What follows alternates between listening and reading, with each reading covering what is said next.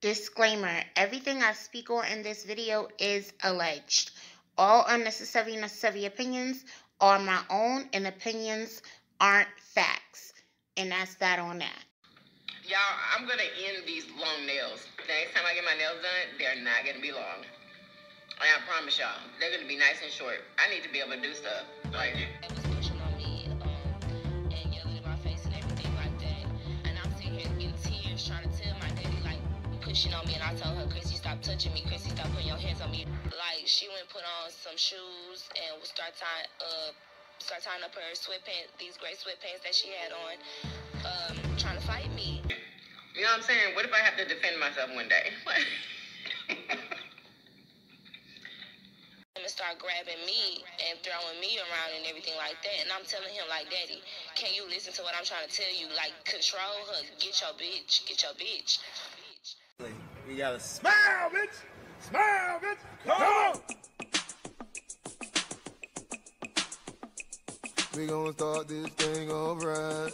Duval in the motherfucking house. Come on, come on. Do it, baby, take it, baby. Do it, baby, take it, baby. Do it, baby, take it, baby. Hello, my beautifully broken people. I hope you guys are having a wonderful morning, noon, or night, whichever one it is for you.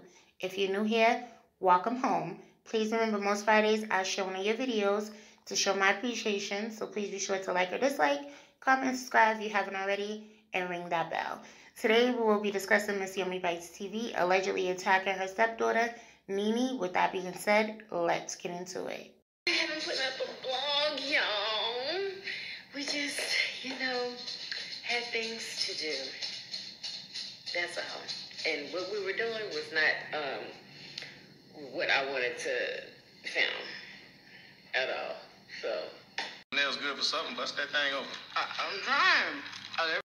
So a few days ago, I received this comment, which led me to check in my email. Once I went through my email, my T-Spies was sending me a ton of screenshots of Yummybites comment section and Lipstick Alley. So I wobbled my fat ass over to Yummybites comment section to make sure this wasn't a false alarm. And of course, it wasn't. This comment is very real. So I emailed Nene and contacted her on Instagram and asked her, was that her leaving messages on Lipstick Alley? And as you can see from the receipts on your screen, she confirmed it definitely was her. I didn't have to have her confirm the messages she left under Yummy's video because I was able to click on the icon and it sent me directly to her channel. So the rumor was Yummybites attacked Nene because Nene wanted to eat seafood, but Yummybites wanted to do a challenge with spaghetti burritos. Turned out the part about the challenge was false, but Yummybites attacking Nene allegedly wasn't. I ended up doing a 2-hour interview with Nene over video chat, and she told and showed me some receipts of some very disturbing things about Yummybites and Murder Show. She opened up to me, sharing her life story, and throughout everything she told me, in the end, all I saw was a child who desperately wanted to be loved by her father. And what I won't ever do is exploit someone who is clearly hurting and damaged. So I made a human decision of making sure that this is what she really wanted to do. I told Nene to sit on it for a few days, and if she still wanted me to make a video, I would, just not with everything she told me, and I wouldn't show all the receipts, just because, believe it or not, I don't like exposing people. I like to give my uno on information that's already out there, and because Nene publicly addressed this before she spoke to me, I'm going to give my uno. So how was everybody's Christmas? Hope everything went good for y'all. How was your Christmas? It was wonderful.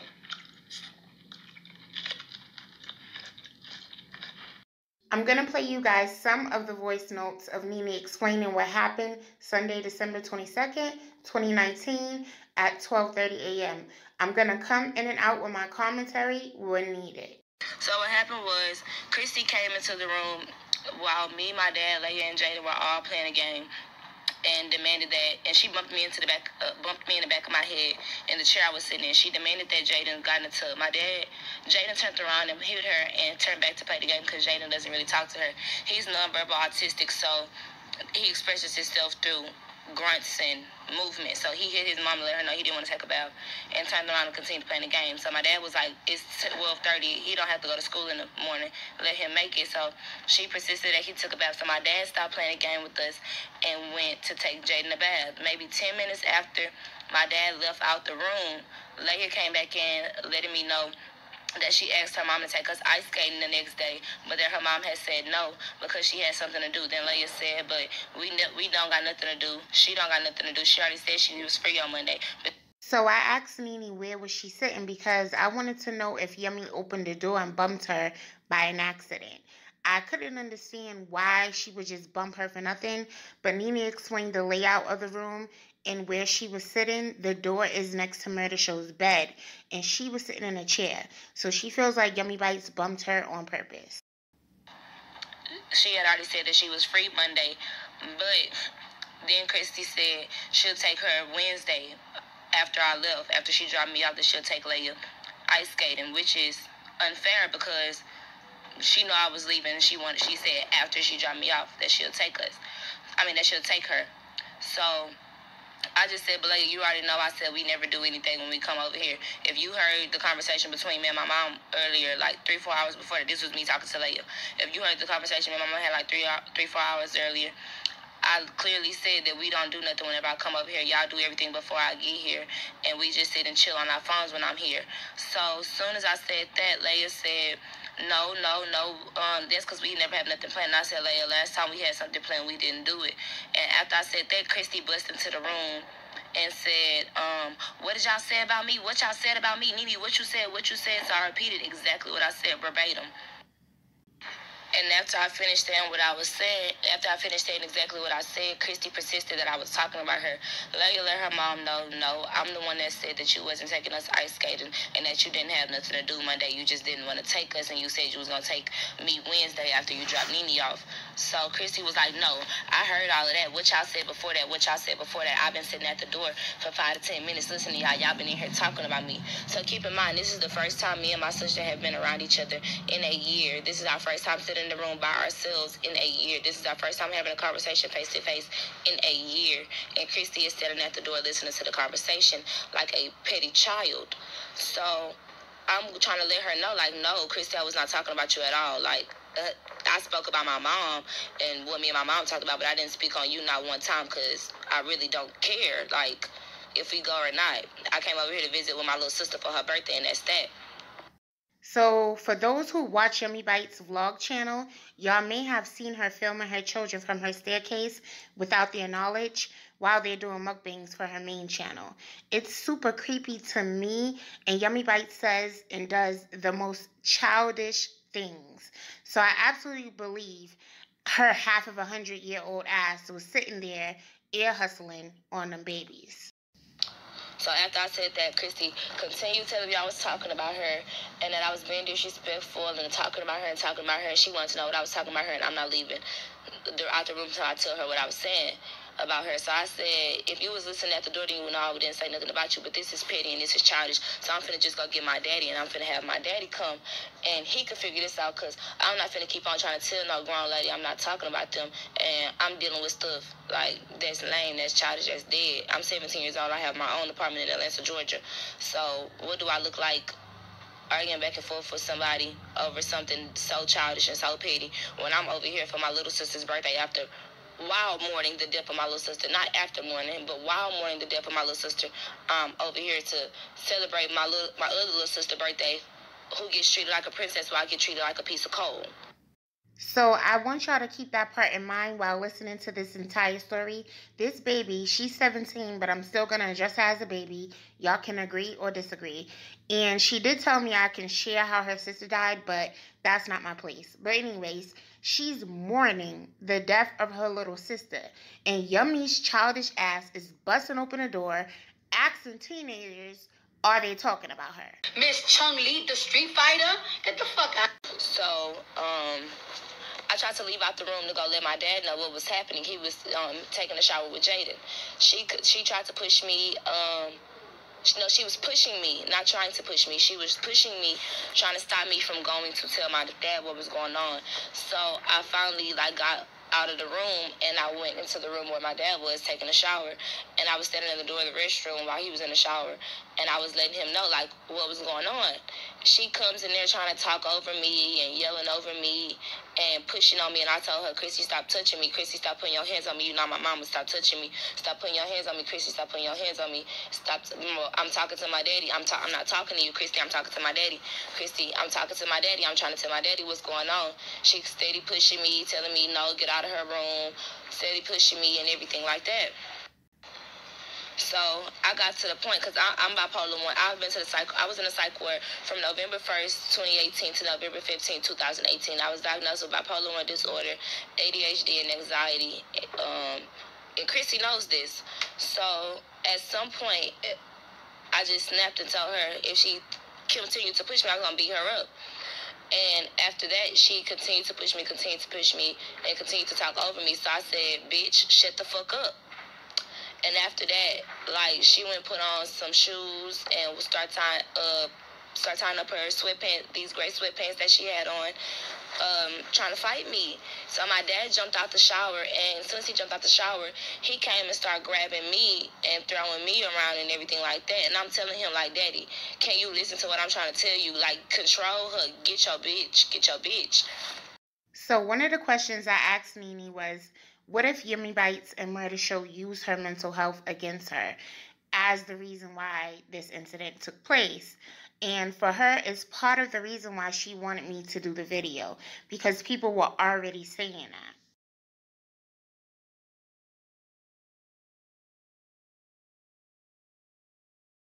To your daughter. Oh, whatever. I'll let you in. To your daughter. I'll let you in. I'm letting you get pumped up. And wait a minute. It's not over. In years. It's not over. Oh, no. It's not over. Oh.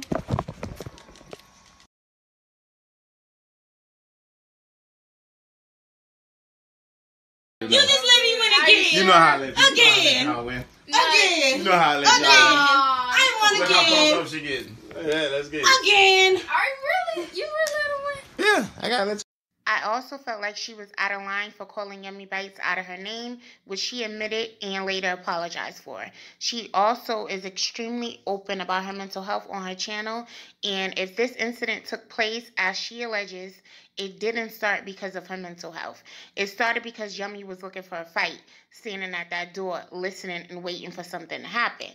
At first, I started thinking Yummy probably told Murder Show to bathe her son just so she could start some drama. But because of something Nene told me, and because I do see their son gravitate more to his father, I'm not sure if this was her plan all along.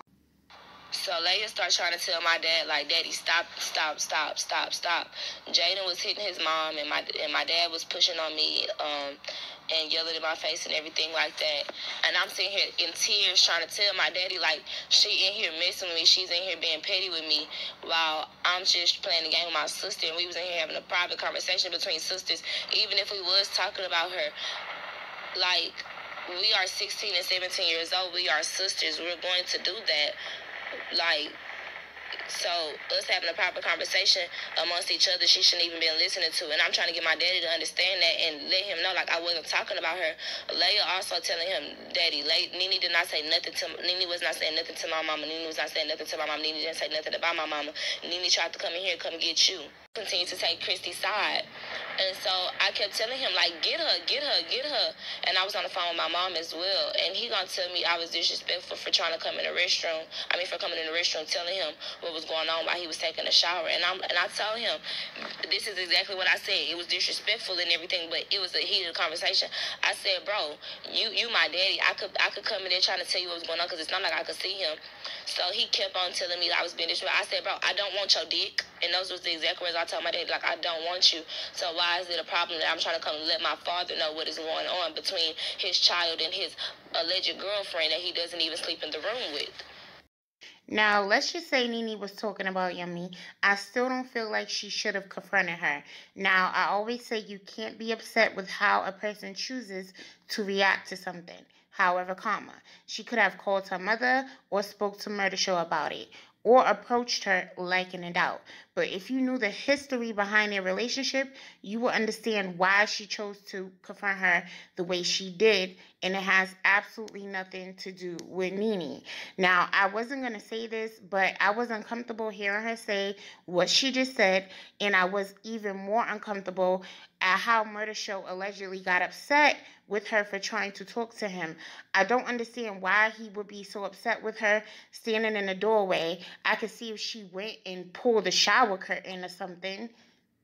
So Christy was in there talking her shit as usual, and I'm on the phone with my mama, and she antagonizing me like at the door, steady messing with me and everything like that, laughing and just antagonizing. I'm on the phone with my mom as well as arguing with my dad, telling him to control her and get her and tell her to leave me alone, and he would not do that.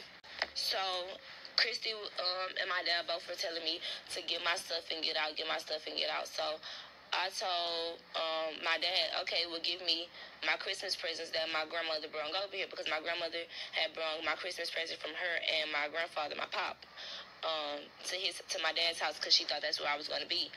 So I told him, okay, well, give me my presents so I can go. So he gave me that. He did not give me not a single gift for Christmas at all. And once he gave me that, he told me, okay, it's time for me to leave. And I had on some shorts. So I was like, okay. And I started packing up all my stuff.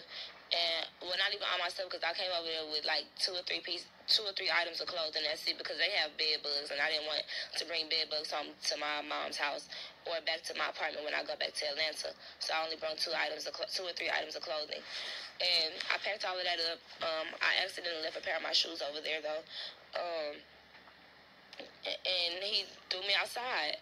So I was on the phone with my mom, and I was crying. So I got off the phone with my mom, and I called my dad's mother, my grandmother, to let her know what was going on. And around that time, I think it was like 1 o'clock in the morning. Yeah, it was 1 o'clock in the morning when I was outside. I called the police, as well as the neighbors called the police, because I went into the house to go try to retrieve my shoes back, and they would not let me get my shoes. And my dad continued to push on me and hit me while Christy was telling me to catch her, to basically like tying her shoes up, telling me to catch her. And she was squaring up and put her hair up and everything. Well, took her wig off and was telling me to catch her, to fight her. And I had dropped my phone trying to go get to her, and my dad tackled me down the stairs. And Christy took that opportunity to pick up my phone and get on the phone with my mom. So my mom let Christy know, hey, I need you to get away from my daughter. I need you to go somewhere so my daughter can calm down, so she could sit in the house and wait for her ride to get there, because my uncle was on the way to come get me. So my dad threw me outside and wouldn't let me grab my stuff. So I kept on trying to come back in the house and grab my things. Finally, I got my things, and I called the police, let them know, hey, you have a wanted fugitive in the house, because my dad is a wanted fugitive in Lake Charles, Louisiana. So I let them know that, hey, you have a wanted fugitive in the house, as well as a lady who just put her hands on me about 1:43 a.m. So that was a lot, and believe it or not, I chopped a good portion of the voice notes out. Nene, if you're watching this, I'm sorry, baby. I know you gave me permission to share everything you sent me, but I just didn't feel comfortable telling some parts of your story, even though they were in your own words. I just couldn't. I also want to address that I checked to see if Murder Show was wanted, like she said, and I didn't find any evidence of that. Also, I'm sure if he really was wanted, they would have took him that night. And Nene's uncle was able to come get her, and she went back home to her mother's house safe and sound. Now, I know people will question my motives behind making this video. Some people are going to say, girl, why did you do this video if you weren't going to share everything? Or why even do the video in the first place? And I actually welcome those questions, because I always tell y'all, never lack discernment and question everything. So the reason why I went through with this, it was because of Murder Show's and Yummybites' behavior after this incident. For them to sit there and joke about her needing to have shorter nails so she could defend herself as if she was attacked disgusted me. For Yummy to swing a ton of palm trees about the situation in her vlogs disgusted me. For her to ask how his Christmas was, and for him to say great while looking at the camera the way he did disgusted me. The receipts I saw and heard disgusted me. The fact that he clearly knows how to be a great dad but chooses not to disgusts me. I say that because I see how he treats his son. Although I feel like some of the stuff he says is inappropriate, you can't deny that he loves that little boy. Now, Nene feels that Yummy is the reason why her dad treats her the way he does. She blames her for not encouraging him to be a better father throughout her life. And I could understand that to a certain extent. Because as a woman, there's no way in hell I would allegedly be taking care of a man who doesn't take care of his kids and has a baby by him. Anyway, but just like I told Nene, that isn't Yummy's fault. It's his. He would make it clear. If he would make it clear that none of the spiteful things that she's allegedly doing to Nene wouldn't be accepted, then she wouldn't do it. A person only does what you allow them to do. Then it also goes back to the way she was brought into this world. If what she told me about how the day went when she was born is true, and I say that, Nene, because I don't feel like you were lying, but you were a baby, so you were told that story. And no, it wasn't by her mother. But if that story is true, she wasn't conceived with love on Murder Show's side. So again, if it's true, it plays a big part in the way he allegedly treats her. Yummy and Murder Show, you're basura, okay? To me. I only feel comfortable saying that because of the receipts. And yes, I know what she did, and I told her it's the nastiest thing you could ever do to a person. But she was allegedly damn near jumped. So how can I blame her? Nene, keep your head up, stay on track, and live for you. You're about to be 18. I always say we're raised 3 times. Once by parents, second by environment, third by ourselves. You have to take a balance from each of those and mix what works for you. When you love yourself, nothing else matters. Good luck, Pooh. Anyway, guys, it's 6 a.m. I'm done with this. Do you feel like Nene was telling us the truth? Do you feel like I shouldn't have made the video, or I'm being biased?